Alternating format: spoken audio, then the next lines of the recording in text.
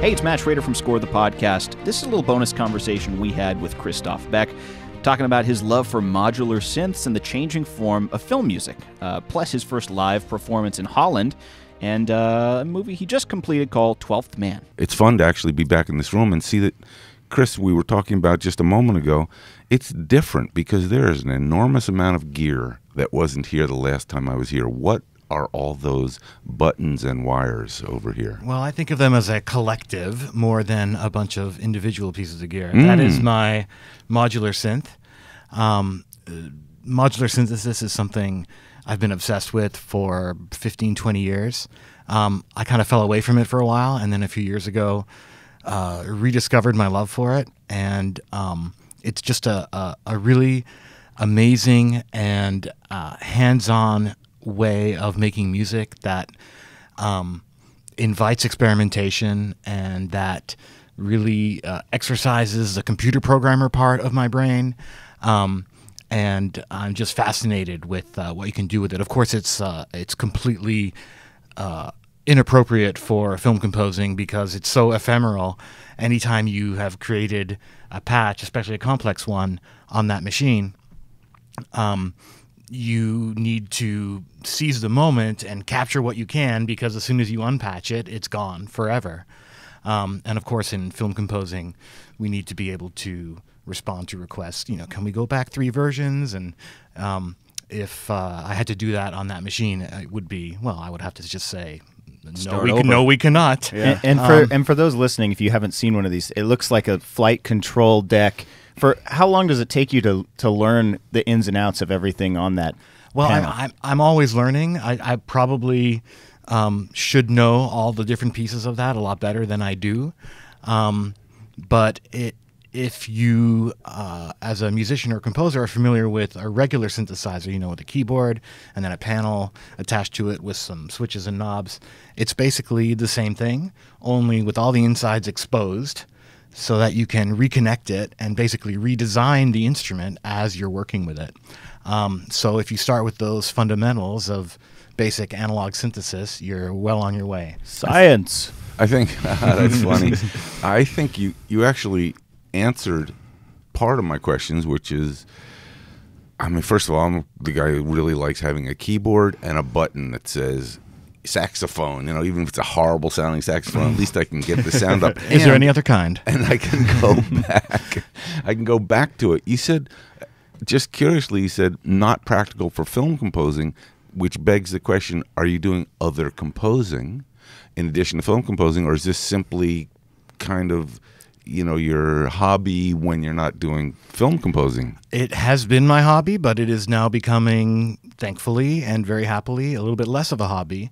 I recently just did my first ever live performance in Holland on this instrument. Super cool. As part of a, you might say, a very European style installation, as part of a music festival in Utrecht, where they had 8 modular synthesizer artists, including me, and 4 multimedia visual artists, all in a giant warehouse. Anyone who's interested in checking it out can just check out my social media, and you'll see lots of pictures and videos from my recent trip. And basically each of us, including the visual guys, set up a patch that was self-running and that we just let run all day. And people kind of came in and wandered around from synth to synth to check out people's work. My synth setup had, I wanted it to be interactive, so I set up a few buttons and sliders for people to play with. Nice. And it was awesome to see people interact with it. Especially, well, there were really 2 kinds of people who were there. Well, let's say 3.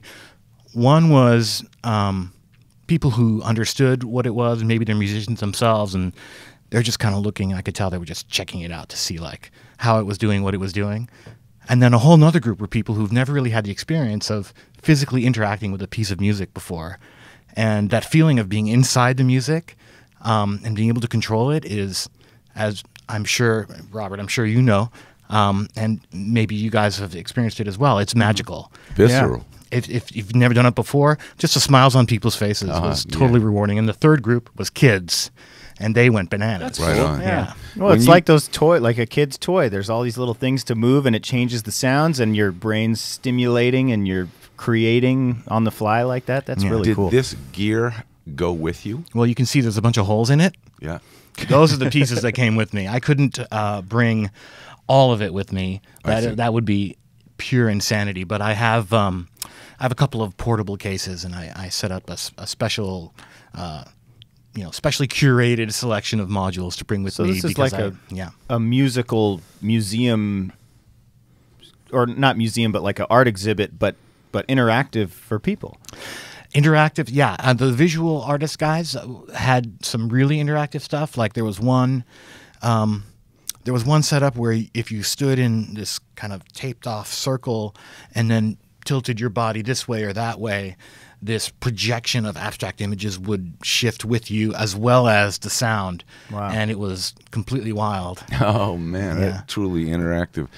I do wonder, and certainly getting to the film part of your career, if this does influence. I mean, the next score you do, how would you not be tempted to sort of step It's hard. over to this gear? It's hard. Like, Disney family comedy. Hey, why don't we do an abstract electronic synth score? You know what? I think you could really be setting some new territory loose here, and probably that's what I wouldn't be surprised. You think about how film score has evolved. Would anybody have thought of certain kinds of approaches to movies that happen? You think it's always going to be orchestral, and European orchestras doing tension and comedy, and it does evolve. Maybe 15 years from now, you see Cinderella 9 with some Tron. Yeah, right. Tron meets Cinderella. Tron-derella. I think. Well, it actually is totally within the realm of possibility, because there are virtual versions of this coming out all the time, getting better. To me, there's nothing that quite replaces the physical activity of plugging in a cable and turning a knob versus moving a mouse around and looking at a screen. But I will say one of the things that was part of this exhibit in Utrecht was a modular synth that was contained in a 3D virtual reality world. And you put on the glasses and the headphones, and you hold these controllers in each hand, and you can grab virtual modules from like a bin over here and put them in a 3D space, up, down, left, right, towards you, away from you, and you connect them also virtually. And that melted my face. I mean, that was unbelievable. And I'm not necessarily predicting that that's going to be the interface we all use as film composers. I don't know how practical that is, although it's an enormous amount of fun. But as the virtual emulations of this stuff get better, just as they're getting better with fake orchestras, then that kind of solves the repeatability problem, because you can just hit save.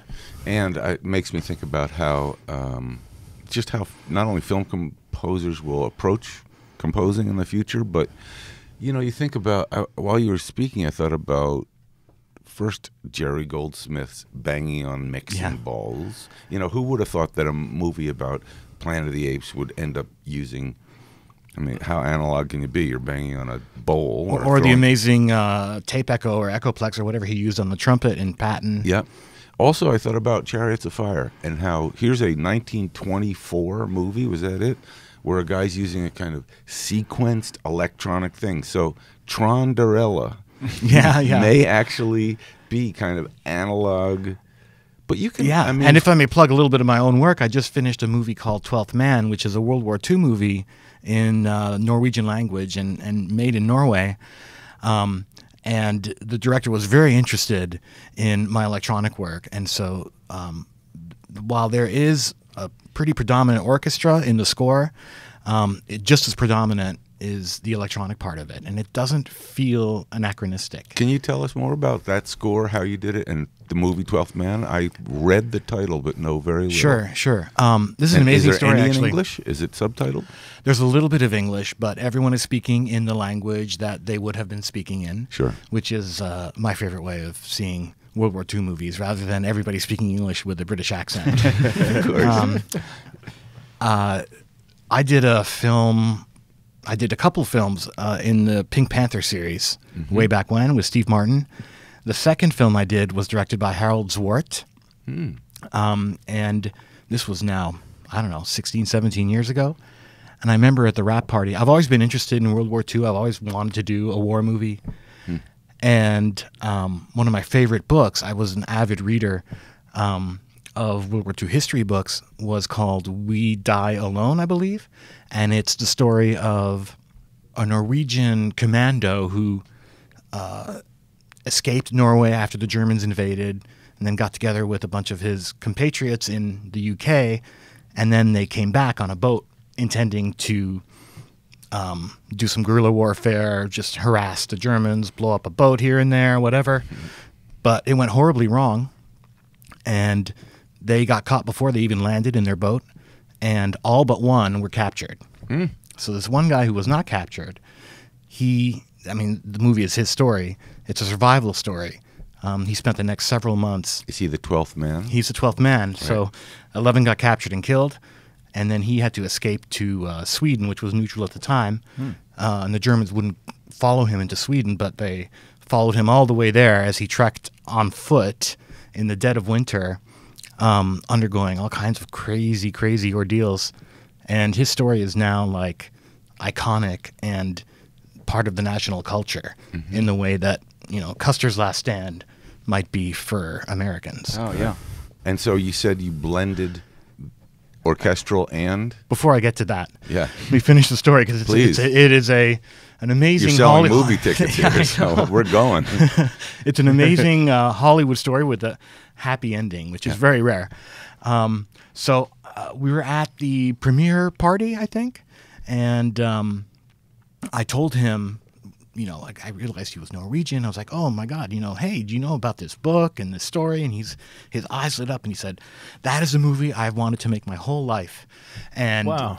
I don't know if I'm ever going to get to make it, but if I do, I'm going to call you.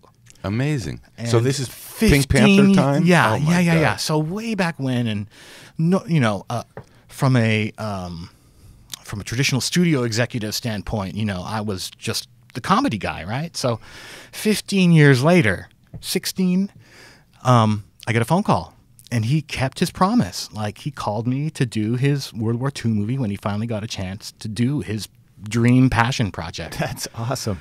It's so rare that happens in ending. Hollywood. Yeah. Thanks for subscribing to the show on Apple Podcasts or your favorite podcast app. And thanks for telling a friend about the show and helping us continue to grow.